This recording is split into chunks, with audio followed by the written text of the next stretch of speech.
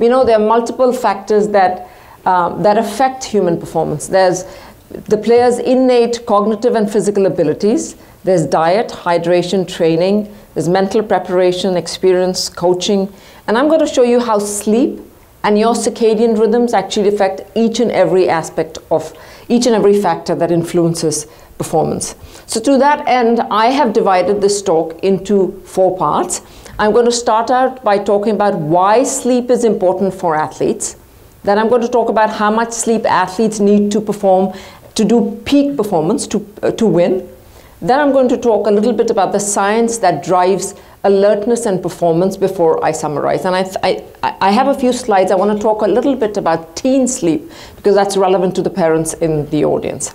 Okay, so why is sleep important to the athlete? So you've probably heard sleep scientists say that although we spend a third of our life sleeping, we really don't know, we still don't know what the exact function of sleep is. We know what happens if you don't get enough sleep, and that has profound implications for athletes.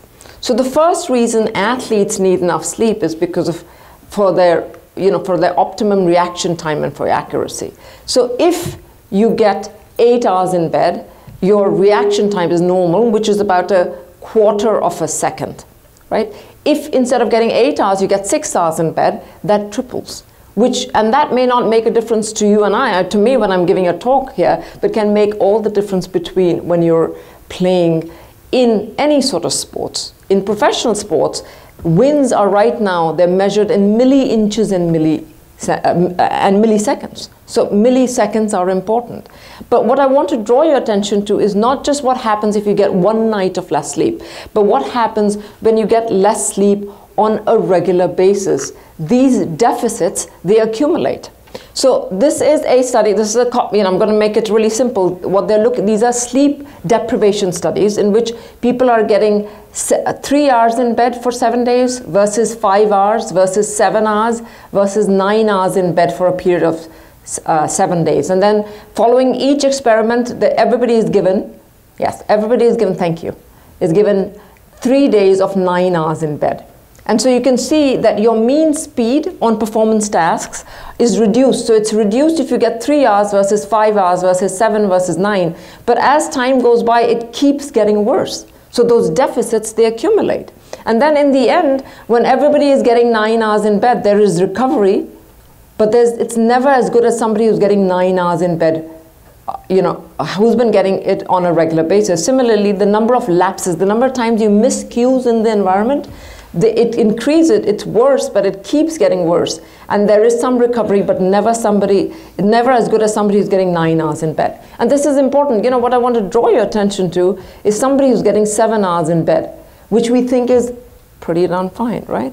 Somebody who's getting 7 hours in bed, still not as good as somebody who's getting 9 hours in bed when it comes to your reaction time and accuracy. Okay, the second reason you need enough sleep is because you need sleep to play the intelligent game. When you wake up and you get less sleep and you feel sort of groggy and you sort of feel hungover, we now know that there are some parts of the brain that actually get less blood supply when you're sleep deprived. And that's your prefrontal cortex. That's the part of the brain that's responsible for good judgment. It's responsible for multitasking, making the right decision. That is preferentially deprived of blood supply when you're sleep deprived. And in contrast, there's actually one part of the brain that lights up when you get less blood supply, and that's your emotional brain. So when you're sleep deprived and you're making decisions, you're doing it with a brain that is overly emotional, while the good judgment part of your brain is not working as much.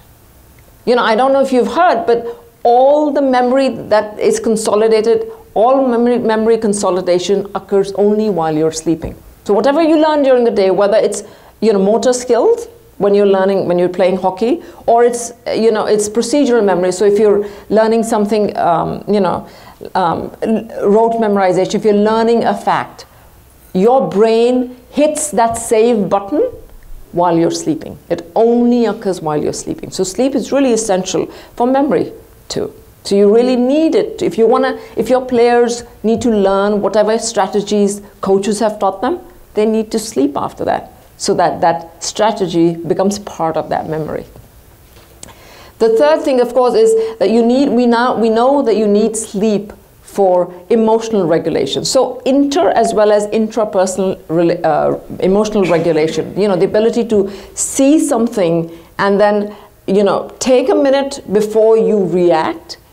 Sleep deprivation has a profound effect on each and every aspect of that emotional regulation.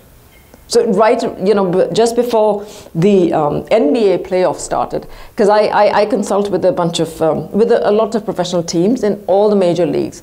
I had this NBA coach call me, and he realized that whenever he was sleep deprived, he would completely lose it as a referee when he was on screen. And this was something that he was, you know, he had been coached on. So it would always be the last 3-4 minutes in the game. And it didn't really matter what the referee was saying. He would completely lose it. He'd lose his cool. He'd be, you know, on national TV, spitting, you know, and yelling. And his kids would call him and say, we can hear what you're saying, Dad. And he wasn't able to control it. And the one thing he realized is that if he got less sleep than the day before, however he'd been coached to not respond, he wasn't able to do it, right? Because he had been coached, he was practicing to be in the situation and not respond. So it's really important for emotional regulation. Also, we now know that less sleep means there's a higher likelihood of you being injured. So this study was done in high school athletes, and they were followed for about 22 months. And they found that the number of hours of sleep had the most profound effect on the likelihood of getting injured.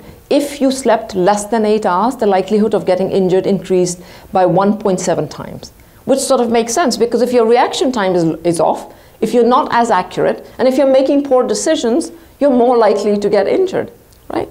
And also we now know, so the effects of sleep deprivation on postural control have been studied. And in fact, sleep deprivation preferentially affects those small balance muscles which are in your feet. And in hockey, your feet are everything, right? You get injured. If you can't move your feet and place them correctly, you really can't play. So, and once you're injured, you need sleep for muscle restoration. So testosterone, which is secreted, it's under circadian control, but it's profoundly affected by the number of hours of sleep you get. So in a study, they looked at young adults, and for a week, instead of getting their 8 hours in bed, they were given 5 hours in bed on a regular basis, and it reduced the testosterone levels as if they'd aged by 11 years. So for a 20-year-old player, that's having testosterone levels of somebody who's 31. And nobody wants that, right? Testosterone is really important for muscle health, for vigor, but it also gives you that little amount of aggression that you need when you're on the ice. So the other thing is that growth hormone is only secreted during your deep sleep. So when you're sleep deprived, all the hormones that break down muscle increase, while the hormones that build muscle actually reduce. Inflammation increases if you're sleep deprived. So I work with Major League Baseball players, and so pitchers, after they're done, icing their arm is really important, but it's also important to sleep after that. Because if you ice your arm and you get on a plane and you get 3 hours of sleep, that inflammation is not going to get better. You know, you're still those inflammatory factors are going to remain high. Immunity needs sleep. So, you know, there's a study that looks at the effect of the flu vaccine. So if you give somebody flu vaccine and don't allow them to sleep, they don't build the factors that are responsible for giving you the immunity from developing the flu. So the other thing is that you need enough sleep, because sleep loss makes you feel pain more.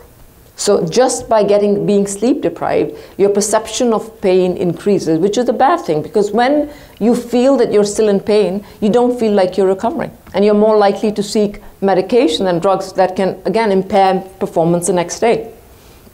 And finally, of course, we know that sleep deprivation, just by being sleep deprived, it can impair glucose metabolism. So these are studies done in young, healthy adults. These are not athletes. These are just young college students out of University of Chicago. And these are sleep deprivation studies, and they sleep deprive them for a period of 6 or 7 days, and then they give them recovery sleep. And at the end of the 6 or 7 day period, they find that they no longer metabolize their glucose efficiently. So they're pre-diabetic. So this is just what happens when you're sleep deprived, right? So which sort of makes sense, because when you're asleep, you're fasting. And that's because your brain secretes a hormone called leptin, which allows you to fast. And when you're awake, your stomach secretes a hormone, it's called ghrelin, and it makes you hungry. Now what's happened in the last few years is that people are getting less and less sleep. So, when we were hunters and gatherers, and if we didn't get enough sleep, that meant you were in danger. Your body knew it had to conserve energy. It needed to store fat. It wanted to make you hungry, so you'd eat. But, right now, if you don't sleep, the only hunting you do is when you get up and go to the refrigerator. So people tend to eat, they tend to eat more. And experiments show that when you're sleep deprived and you are hungrier, you're craving carbohydrate-rich fatty foods. It's not fruits and vegetables that people are eating in the middle of the night when they're sleep deprived. Okay.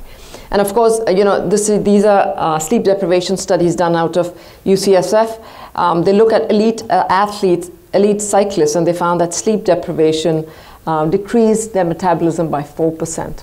And it also, they looked at, these were endurance athletes, and they found that it decreased the time to exhaustion. So on maximal effort, they got tired faster. And by sleep extension, they were able to do maximal effort for a longer time. And does this have actual implications? Well, there was a study. It looked at late night tweeting in the NBA. So they started out and they looked over 5 seasons. These are actual NBA real athletes, their tweets. And late night tweeting was defined as tweeting between 11 p.m. and 7 a.m. in the morning. And then they looked at only East Coast versus East Coast players because they didn't want to, influence of jet lag and travel in it. And they found that late night, the athletes who were tweeting at night, there was significant less, there were points scored per game, and there was a significantly less field goal shooting percentage, significantly less free throw shooting percentage. So it does have real life implications, not getting enough sleep. But in my opinion, this is the best way, this study is the best way for you to understand what the effects of sleep deprivation are. So this is a study done out of Henry Ford Lab, and what we do is we compare the effect of impairment from sleep deprivation and compare it to the effect of drinking beer. So if instead of getting 8 hours in bed, you're getting 6 hours, that's equivalent to drinking 2 to 3 beers on these performance tasks. If you're getting 4 hours of sleep, that's equivalent to drinking 5 to 6 beers with, well above the legal limit. So I have a question for you. How many of you show up to work in the morning or show up to the hockey rink after drinking 2 to 3 beers? Raise your hands. Now, how many of you have shown up to work or to the hockey rink after getting less than 8 hours of sleep? You all have done that, right? You do that because this is the culture we live in. We believe that we can get by with less sleep. And I'm here to tell you that you really can't. See, the problem is that there are 2 reasons why we do that. The first reason we do that is that when you get less sleep and you do this on a chronic basis, that becomes your new normal. So here, let me give you an example. So if last night you didn't sleep at all, you'd be sleepy the next day, right? But if instead of that, if over the next 4 days, instead of getting 8 hours, you got like 5 hours in bed, by the end of like 7 days, you wouldn't feel sleepy. Although you'd be impaired. Because what happens is we adapt to the sense of sleepiness. This becomes our new normal, and people do this for months and years. And because this becomes your new normal, people don't take countermeasures, right? And which is why driving is a very dangerous situation. I want to talk to you about driving. I'll do that later when it comes to teenagers. why drowsy driving is so dangerous. But also the second part is that this is part of our culture, right? We have been told so often about the bad effects of drunk driving or, you know, alcohol, that nobody's going to confess that they've ever shown up to work after, or shown up to the hockey rink after drinking. Because we know it's a bad thing. But we all wear this as a badge of honor that we can get by with less sleep, and so we talk about it all the time, right? Okay. So how much sleep do we need to win? So when we talk about sleep need, how much sleep do adults need to function normally? Not playing, but just to function normally. Well, you know, you might have heard the word 7 to 9 hours, and really that originated in this study. This was done in 93, and what they did is they asked people how much sleep they were getting.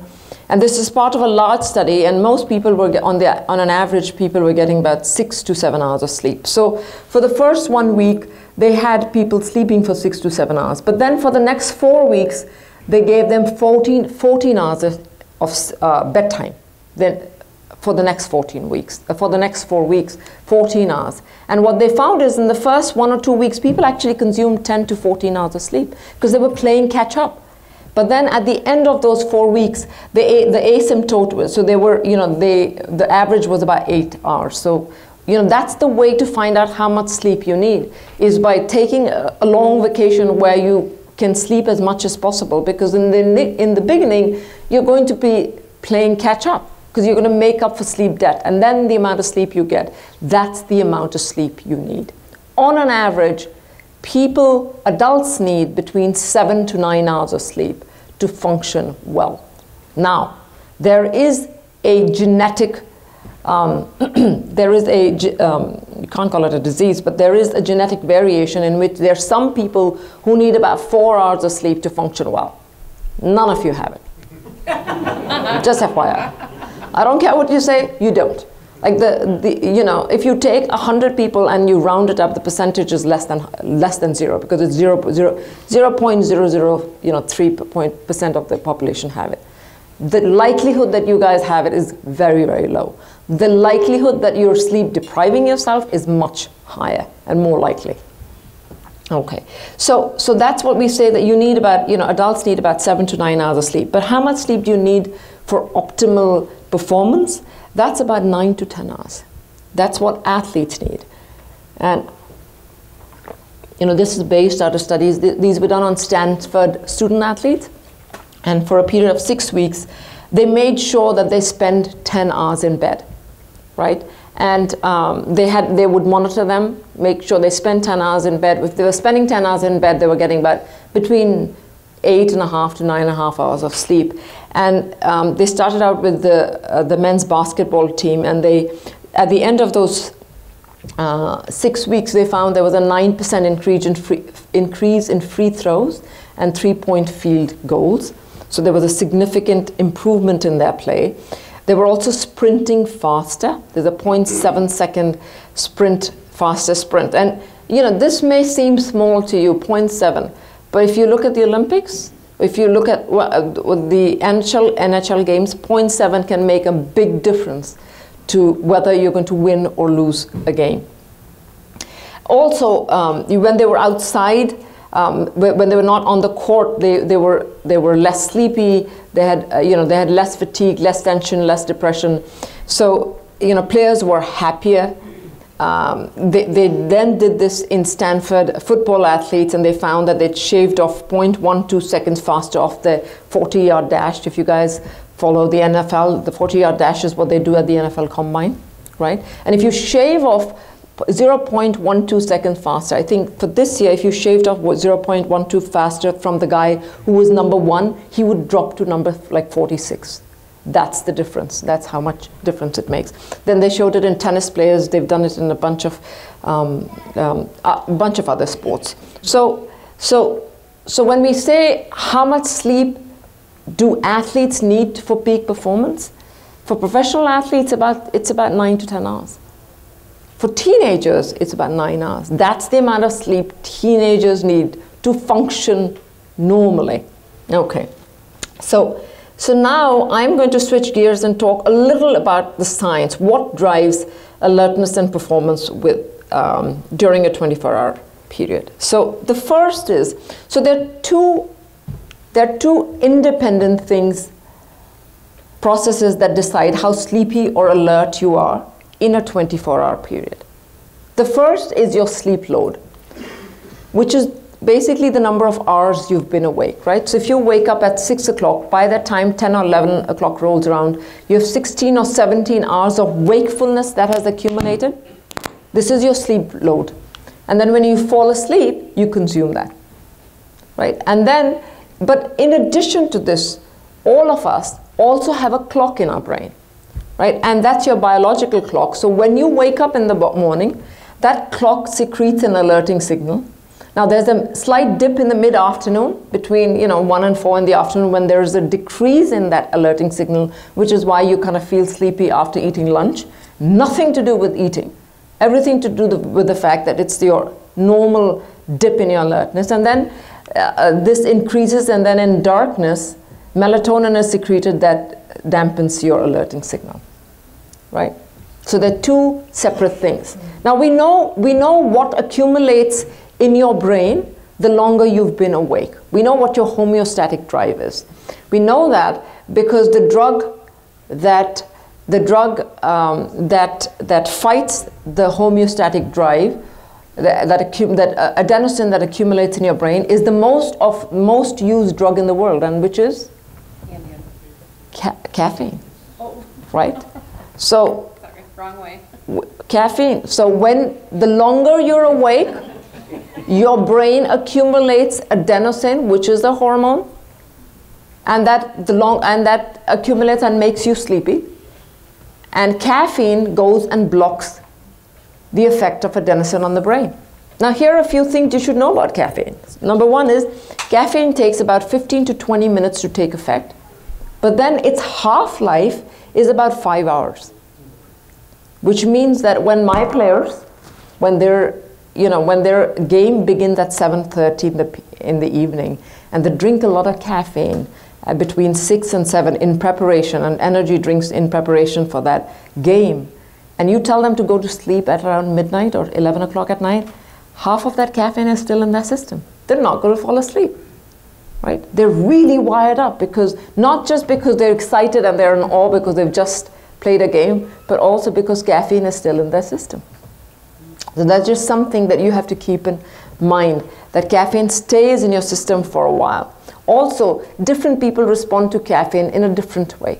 The third thing that happens about caffeine is that, if you drink caffeine on a regular basis, you get acclimatized to it and you develop a tolerance to it, which means that you may need 1 cup of coffee may keep you awake, and if you do that on a regular basis, in about 10 or 12 days or 2 weeks, you're going to need 1.5 cups of coffee for the same effect.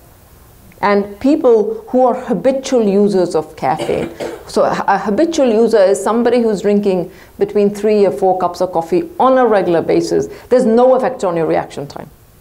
But if you stop drinking it, you're going to have withdrawals, which is why people continue to drink it, because they want to prevent the withdrawals that they get from the habitual caffeine use.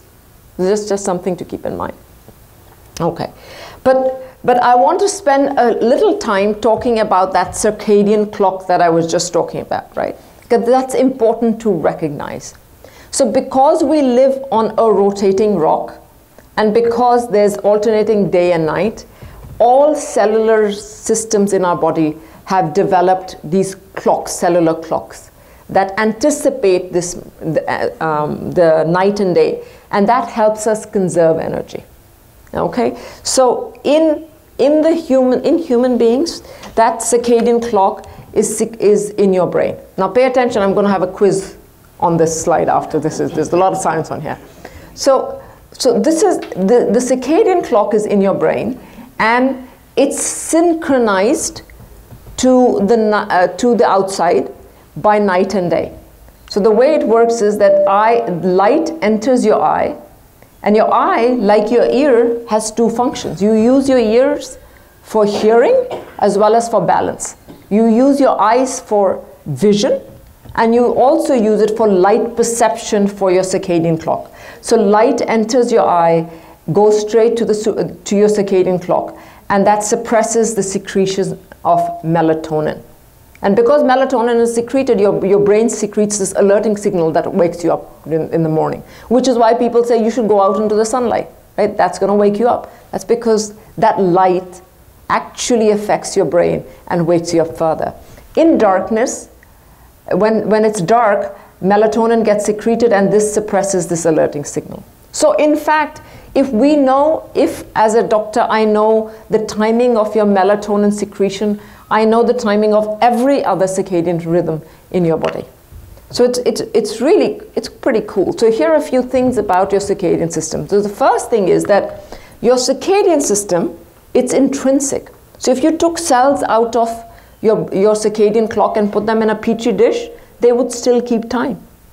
It's something that's intrinsic, and they found that out 300 years ago when this astronomer found, you know, the mimosa plant that opens and closes, opens with light, closes in darkness. He accidentally left it in a dark closet, and it still continued to do it. It did not need light to have that rhythm. It still continued to do it. And they also demonstrated it in human beings. So Kleitman is the grandfather of sleep medicine. In the 1930s, he took a student with him and went down to the Mammoth Caves and spent 33 days in dim lightness to study his circadian rhythms, and found that, yes, you didn't need lights to have your circadian rhythms. You continue to have them.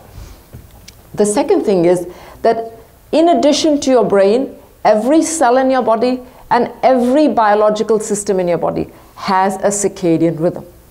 So when, you know, this being midnight, this is noon, this is 6 in the morning, 6 p.m.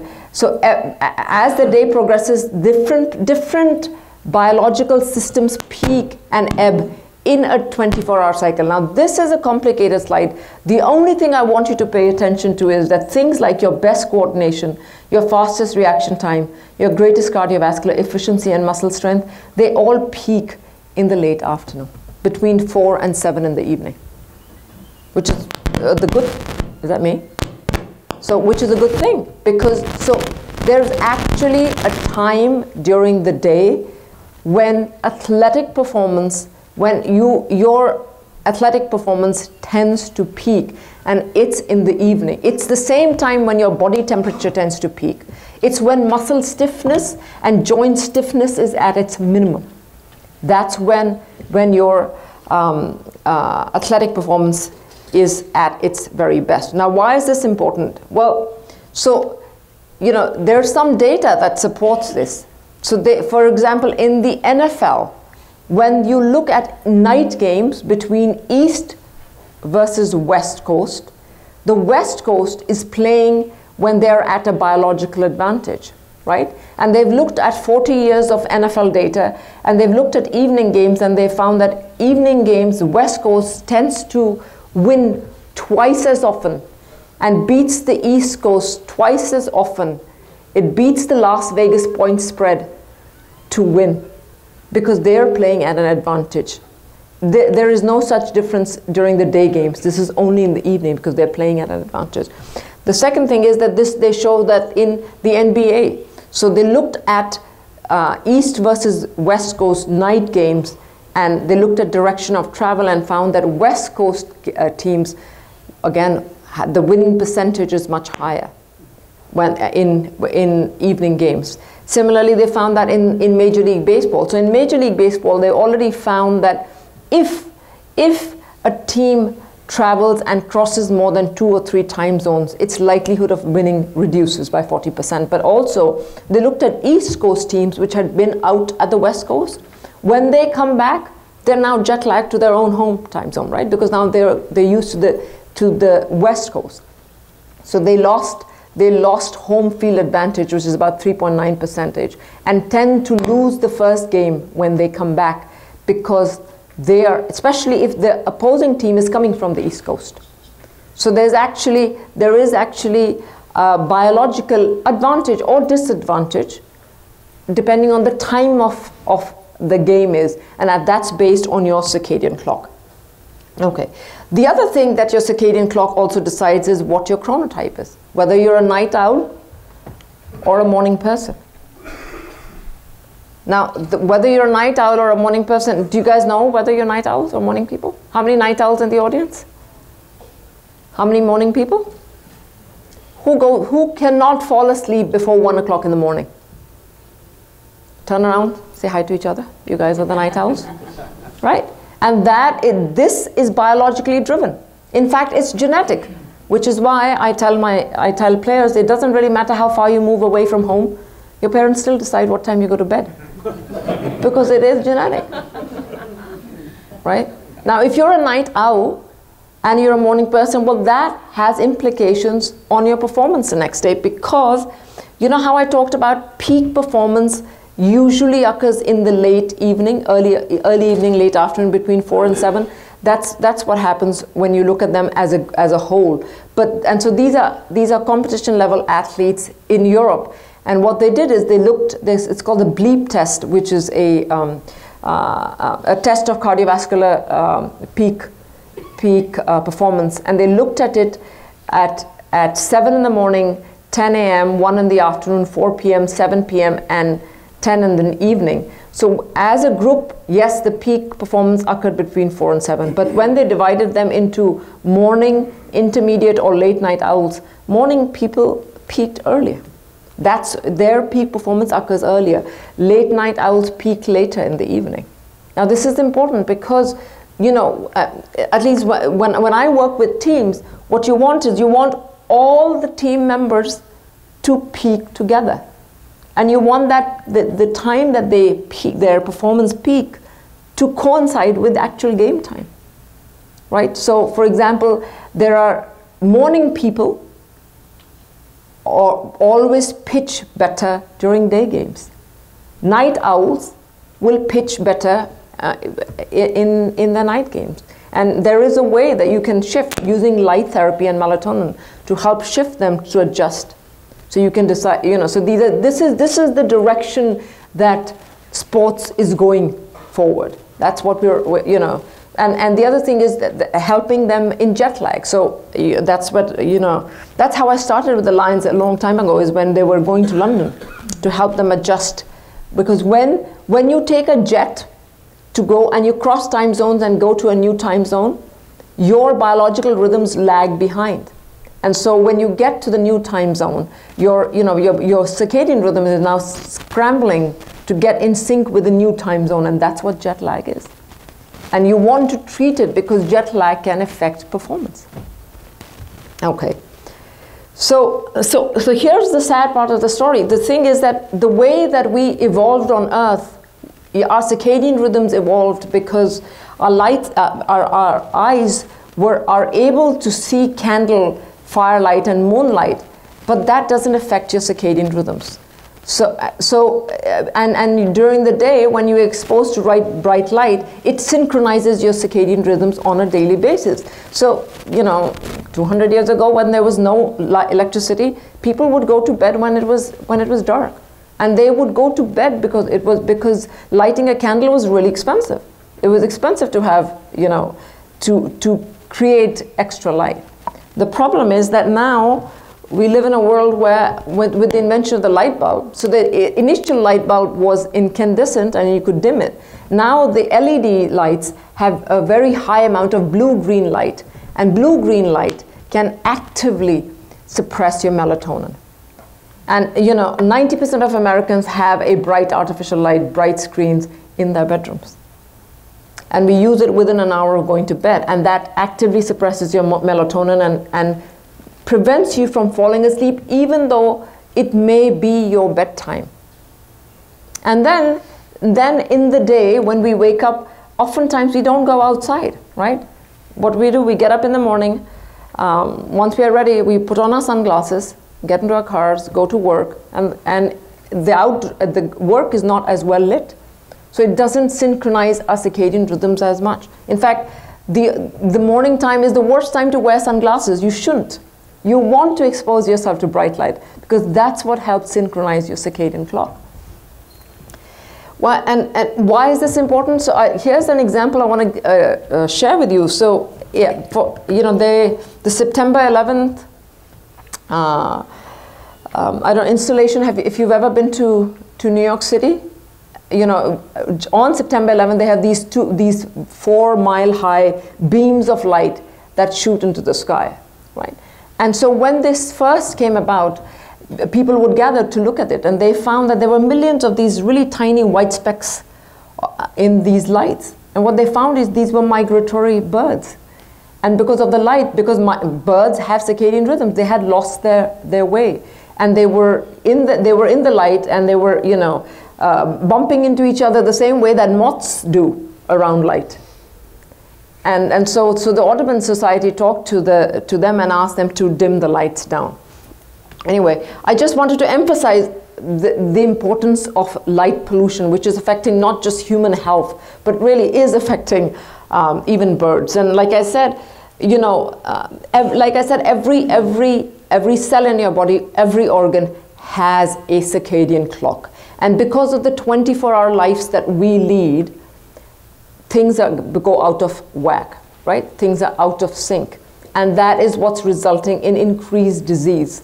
And so if you think about the 3 main ways that people age and die, it's either through atherosclerosis, which is either, you know, through a heart attack or a stroke, or it's neurodegenerative, which is a dementias, or neoplastic, which is cancer. And sleep deprivation and circadian dysrhythmia contributes to each and every one of these. Really, so it really is something that we should pay more attention to.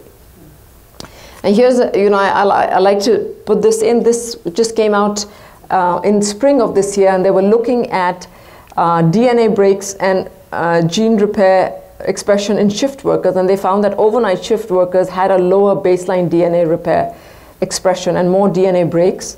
And if these shift workers were sleep deprived, then there was even further decrease in their DNA repair. And I like this study because this is done on on-call doctors.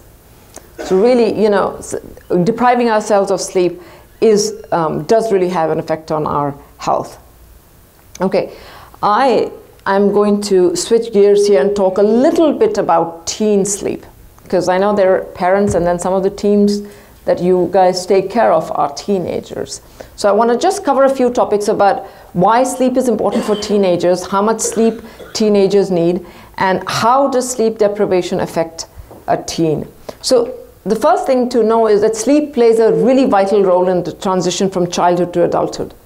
Because adolescents, their brains are developing, and they're going through this maturation process, not just physically, but emotionally, right? And you need sleep. Sleep is important for each and every step of that maturation process. You really need it for every step. And also, because adolescence is a time of increased responsibilities, peer pressure, and busy schedules, sleep is often compromised, right? So why is sleep important for teenagers? Number one is because it is food for the brain.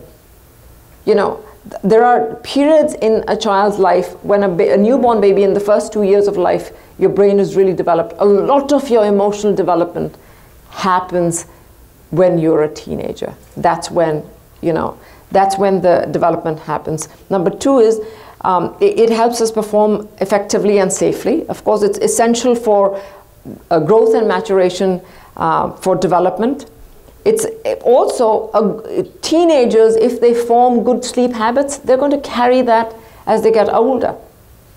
You know, I work a little bit with USA Baseball, and if you teach teenagers to sleep well, they will make if you teach student athletes to sleep well, they will sleep better as professional athletes. That's when you want to start with them. And it's really important for health and nutrition. Okay, we should take a picture of that.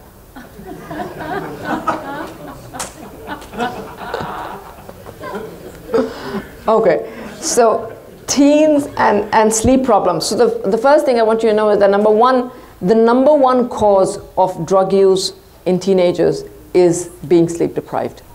That's why they are taking stimulants.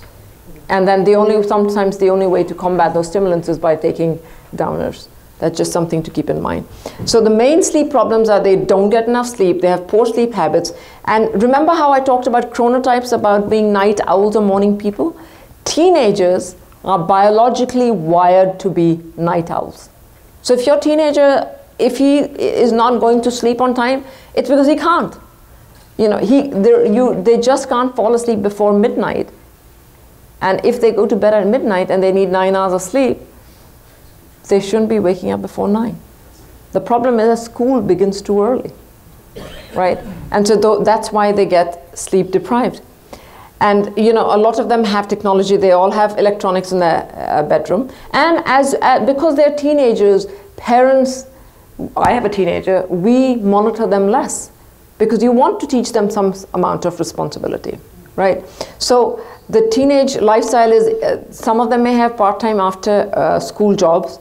They may have sports and extracurricular activities. And I know in hockey, I know because my husband plays hockey and my son used to, ice time was like from 9 to 10. Or so, you know, and so swimmers and hockey players get the worst sleep. And they get the worst sleep because they're limited about access to facilities. You know, swimmers, for some reason, are swimming at 5 in the morning.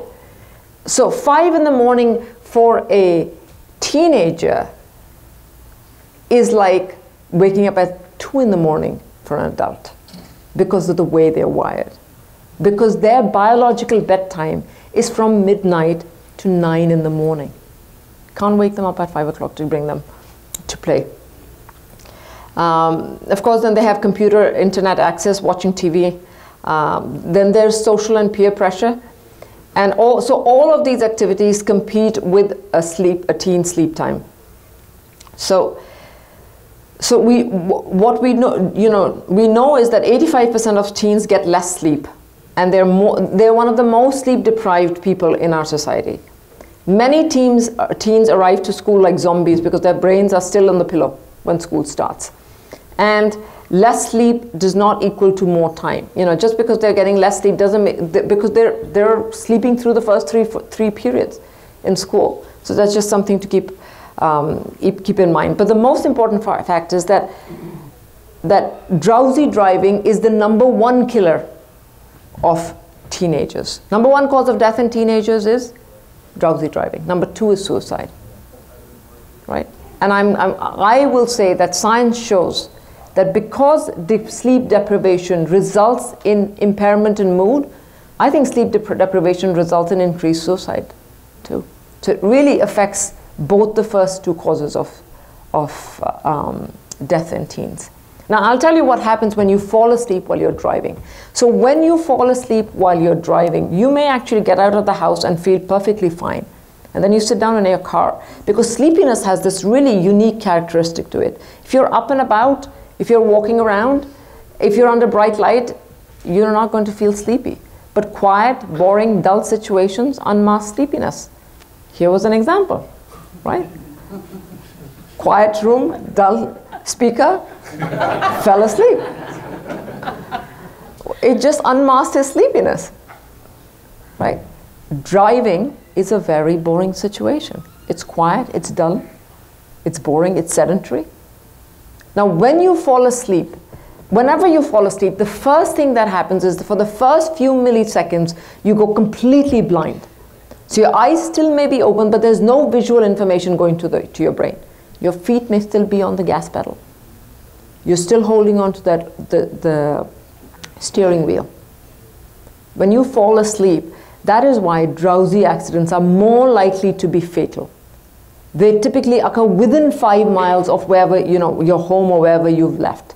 Because you got out of work feeling perfectly fine. You got out of, you know, dragged yourself out of bed, had a coffee, sat down in the car, and that's how you fall asleep. And the second most important reason is that in any sort of accident, even if it's a drunk driving, you always take corrective measures. When you fall asleep, while you're driving, you're alone in the car.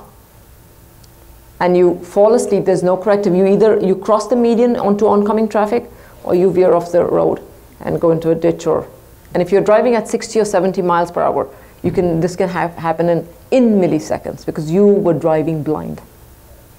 for the first few seconds. Anyway, wherever I go to speak and whenever there are parents in the audience, I always want to bring it up. If there are coaches in the audience, I want to, especially with young adults, because you should know this. You should know this, because it is important for us to talk to our teenagers. If you are sleepy, you know, you never have to wait for being drowsy before pulling over and taking a nap. I mean, that applies to all of us. Okay, so you know, yes, we know that if you're sleepy, you get worse grades. You're cranky. You're depressed. You're more likely to be grumpy. But also, like I've already talked a little bit about drowsy driving. I just want to show you there's been one school in Minnesota public schools. They've changed the morning time and they've delayed morning time that the teenagers come to school by just 1 hour. And they found there was a 70% reduction in drowsy driving, in accidents. And of course, you know, there's a significant improvement in grades, etc.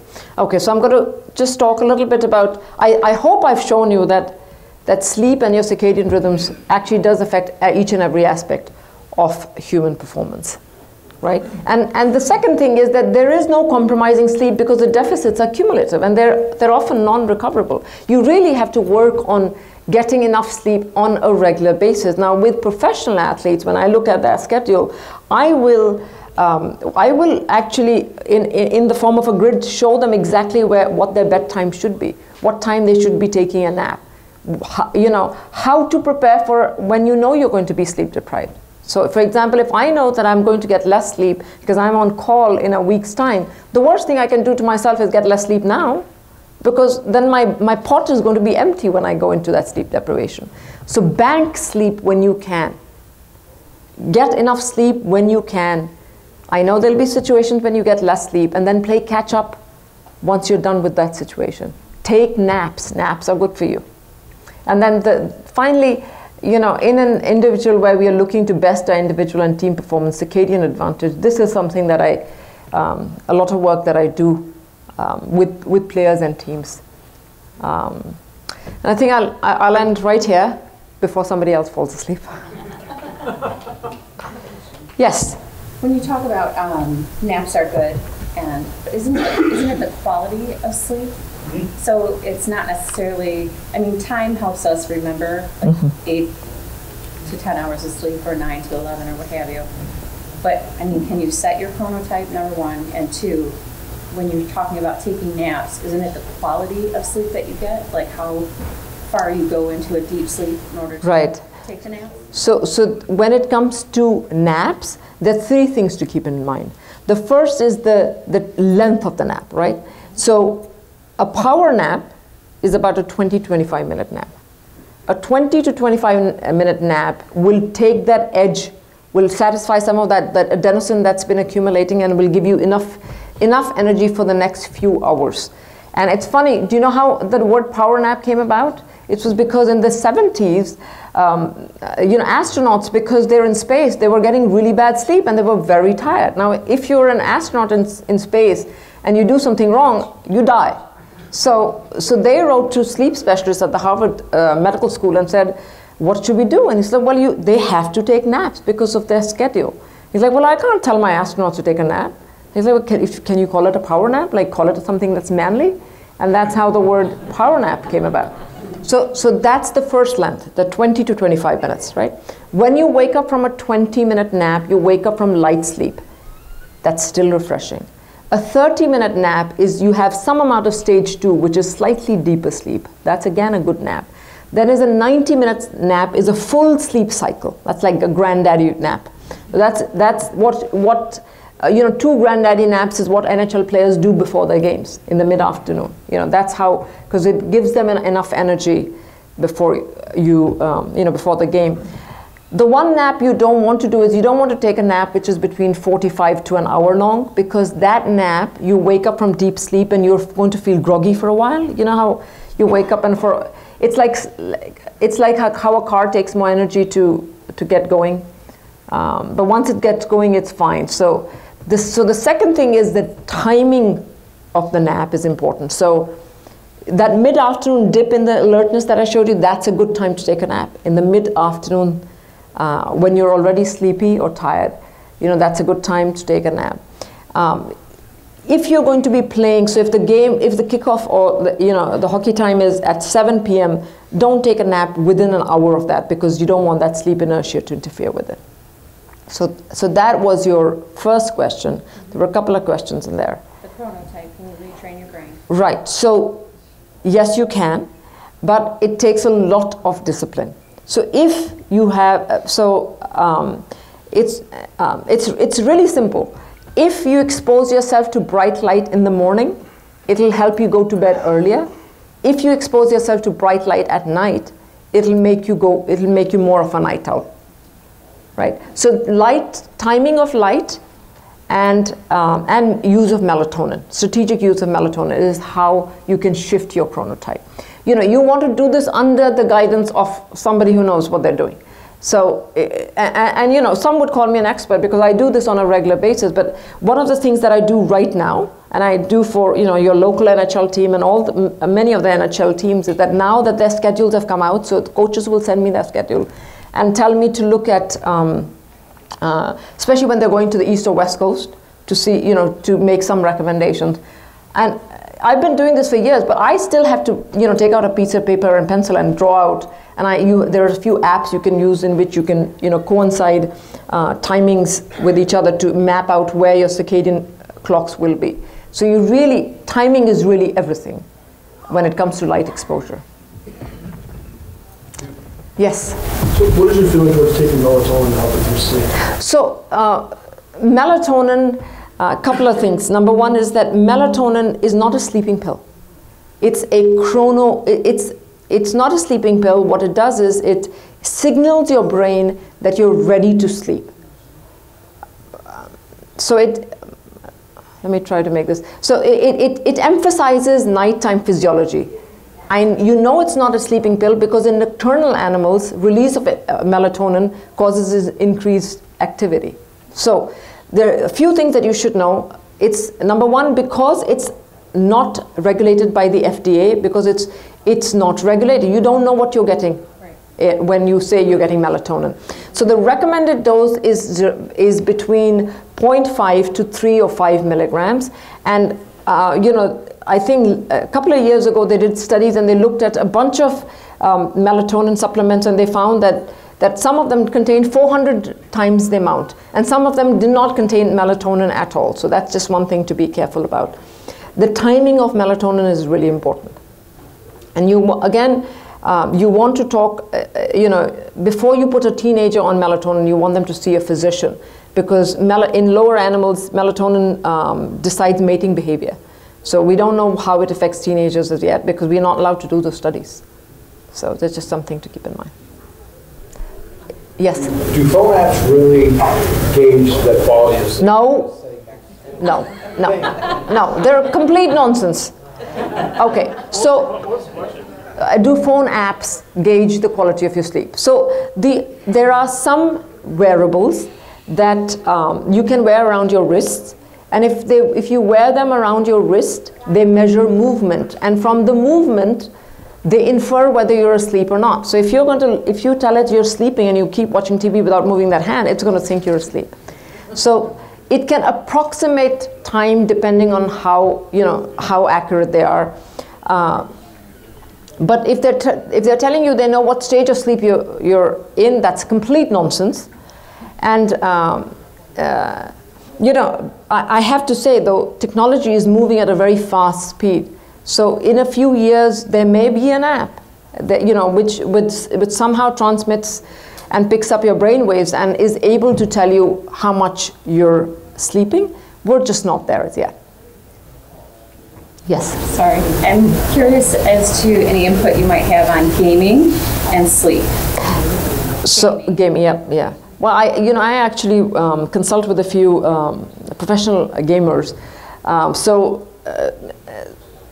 You're not talking about professional gamers, right? You're just talking about the interaction. So yeah. So the two things. The first thing is that, again, the light will suppress your melatonin when you take it in the evening. The second thing is that they really are they're interactive, right? So from the sleep point of view, there is, nobody ever looked at a gaming and said, nobody ever went on to any sort of game, any sort of video game, any sort of social media and said, I didn't spend enough time there.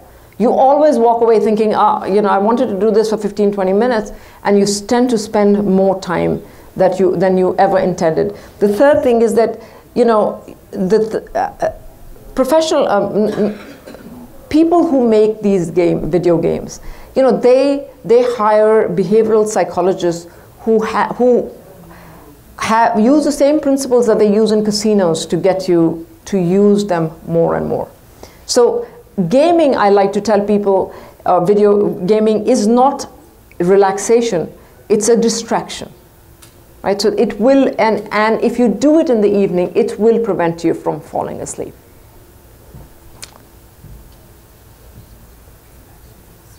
Anybody else? Yes? I just can't help but look at all the information and think about folks who work third shift and how these are problems. Yeah. Every single thing is a problem. Right. Well, so shift work is associated with increased risk of cancer. So in many European countries, you can sue your employer if you're a shift worker and you develop cancer. So most of the shift work, sleep effects of shift work have been done in nurses, because nurses are the largest population of shift workers, and they have increased risk of cancer, decreased fertility, and increased cardiometabolic side effects. Yes, they're very. There is a shift works society that is trying to get changes made so that there's more self-selection. So, for example, night owls will be better off as night workers. So the problem is that shift workers, you can eventually adjust to a new shift if you lived like that all the time. The problem is that shift workers sleep differently when they're on their days off, because they want to be part of, social network and their family, and so they really compromise their sleep.